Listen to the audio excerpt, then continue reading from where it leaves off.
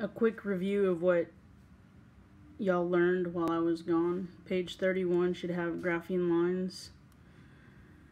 Remember that y equals mx plus b. M is your slope.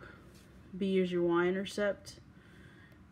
We begin with the b and we move with the m. And remember, when we move up or down first, and then we move left to right. And also remember that your slope of a line, there's really 4 different ones that we could graph, but the ones that we are going to focus on right now are the positive versus the negative. When you are graphing, you want to begin with B, the y-intercept.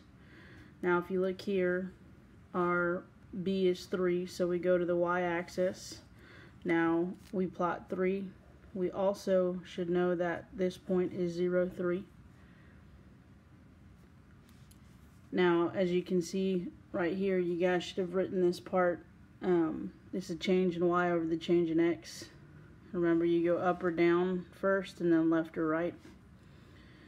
Here, we went up 1 and over 1, 2, 3, 4 units.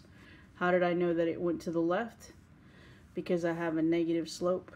Remember, I just wrote this is a positive, this is a negative. We need the negative slope, so we have to go this way. Now, you could also go down 1 and over 1, 2, 3, 4. So you graph those 2 points, and then you connected the dots, or the points. And that's basically a summary of page 31.